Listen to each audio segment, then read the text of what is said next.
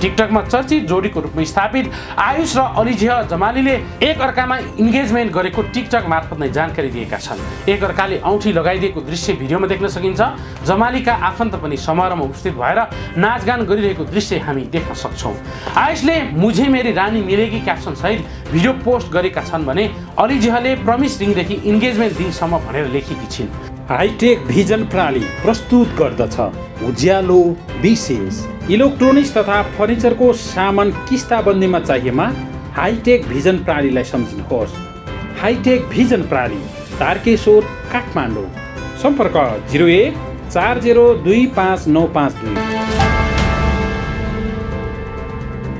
आदरणीय दर्शकवृन्द नमस्कार। उज्यालो नेटवर्कको विशेष कार्यक्रम उज्यालो विशेषमा हार्दिक स्वागत छ। म कार्यक्रम प्रस्तुता विवेक लोपचन। हामीले यस कार्यक्रममा समाजमा जन उठेको विषयवस्तुहरूमाथि नजर लगाउने गर्छौँ। सत्यलाई सत्य, असत्यलाई असत्य भन्ने हाम्रो विशेषता हो। माया नचाहेर हुन्छ न त खोजेर हुन्छ। माया अन्तर हृदयमा निहित एउटा पवित्र शब्द हो। माया चाहेर होइन, आफै हुने गर्दछ। माया दुई शब्दले बनेको हुन्छ। मायामै यो संसार अडेको छ।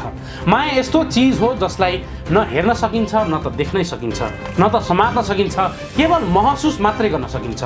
विभिन्न युगमा विभिन्न विद्वानले मायाको परिभाषा आफ्नै तरिकाले दिने गरेको पाइन्छ।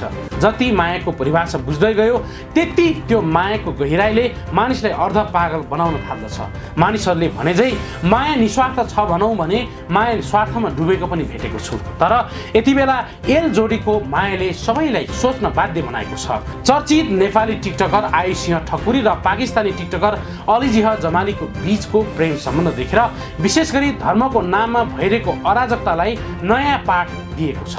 आयुष सिंह ठकुरी नेपाली हिन्दू युवक हुन् भने पाकिस्तानी जमाली मुस्लिम युवती हुन्। धर्मको हिसाबले सबैभन्दा कट्टर धर्म मान्ने देश मध्येका देश हो पाकिस्तान। उनीहरूको मुखबाट कुनै पनि शब्द निस्कनु अगाडि अल्लाहको नाम पुकार्छन्।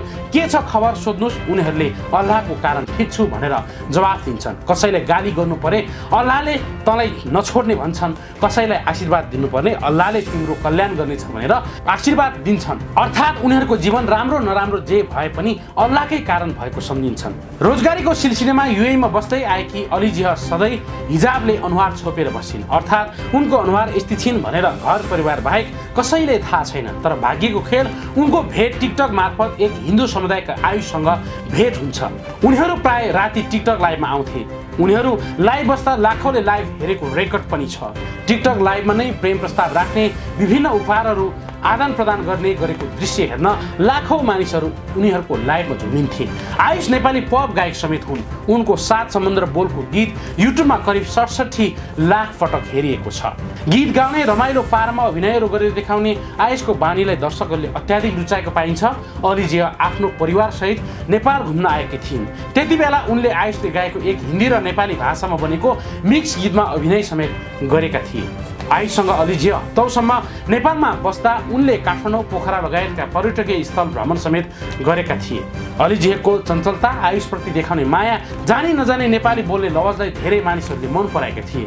उनीहरूको फ्यान फलोवर्सले पनि आयुष र अलिजेह एक अर्कामा विवाह भएको देख्न चाहेको थियो। दुवैजनाको परिवारले उनीहरूको प्रेमलाई स्वीकार गरेका थिए। अलिजेह नेपाल आएको केही समयपछि उनको बर्थडेमा भेट्न आयुष सरप्राइज दुबईमा पुगेका थिए। आयुषले अलिजेहको बर्थडेमा सरप्राइज केक काटेको भेटेको भिडियोहरू टिकटकमा समेत राखेका थिए। टिकटकमा चर्चित जोडीको रूपमा स्थापित आयुष र अलिजेह जमालीले एक अर्कामा इन्गेजमेन्ट गरेको टिकटक मार्फत नै जानकारी दिएका छन्। एक अर्काले औँठी लगाइदिएको दृश्य भिडियोमा देख्न सकिन्छ।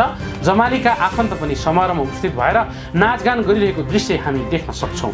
आयुषले मुझे मेरी रानी मिलेगी क्याप्सन सहित भिडियो पोस्ट गरेका छन् भने अलिजेहले प्रमिस रिङदेखि इन्गेजमेन्ट रिङसम्म भनेर लेखेकी छिन्। नेकपा एमालेका अध्यक्ष एवं पूर्व प्रधानमन्त्री केपी शर्मा ओलीले समेत यी दुई जोडीको इन्गेजमेन्टको बधाई दिएका छन्। बिहिबार सामाजिक सञ्जाल फेसबुक मार्फत बधाई दिँदै ठकुरी र अलिजेह जमालीको टिकटक आफूले पनि हेर्ने बताएका छन्। पछिल्लो समय जात र धर्मको नाममा नेपालमा भड्किन लागेको सम्प्रदायले समेत यो जोडीको इन्गेजमेन्टले जात र धर्म भनेको केही होइन, यी सबै मान्छेले बनाएको कुरा हुन्, मुख्य कुरा त माया हुन् भन्ने बलियो प्रमाण पेश गरेका छन्। पछिल्लो समय राप्रपा नेपालका प्रवक्ता एवं सांसद ज्ञानबहादुर शाही लगायतका केही व्यक्तिले समग्र युवाहरूलाई जात र धर्मको नाममा मुठभेड गराउन खोजेको आरोप लाग्दै आएको छ। दलित भएका कारण श्रीमती इन्दु सिंहलाई गुपचुप राखेका शाही नेपालको सबैभन्दा धर्मको नाममा अराजकता फैलाउने नेताको रूपमा परिचय बनाएका छन्। संसारमा जम्मा दुईवटा जात हुन्छ, महिला र पुरुष। संसारमा एउटै धर्म हुन्छ, त्यो हो मानवीय धर्म। अर्को दृष्टिकोण सबैभन्दा बलियो मेरो धर्म हो, सबैभन्दा शक्तिशाली पनि मेरै भगवान हो, मेरो धर्म सही हो, तेरो गलत, मैले मान्ने धर्म हामी सबैको हो, तैँले मान्ने धर्म विदेशीको हो। यस्तो मनोविज्ञान ज्ञानेन्द्र शाहले बोकेको देखिन्छ। त्यसैले पनि उनीहरूले कुनै एक वंशको शासन र धर्मको राज्य माग गरिरहेका छन्, ताकि यो चिन्तन समग्र राष्ट्रको लागि घातक छ। पछिल्लो समय केही अतिवादीहरूले धर्म कुरा निकालेर वितण्ड मचाउन खोजिरहेको बेला नेपाली एक युवकले संसारमा जात र धर्मभन्दा ठुलो माया हो भनेर पुष्टि गर्न खोजेका छन्। मायाको कुनै परिधि हुँदैन भनेर चित्रण गर्न खोजेका छन्। द्वन्द्वात्मक भौतिकवादले कुनै काल्पनिक ईश्वर वा अलौकिक शक्तिमा विश्वास गर्दैन, तर यसले धर्मको विरोध यान्त्रिक रूपमा होइन, द्वन्द्वात्मक भौतिकवादी तरिकाद्वारा गर्दछ। धर्म अज्ञानता, अन्धविश्वास र रूढिवादमा अडिएको छ।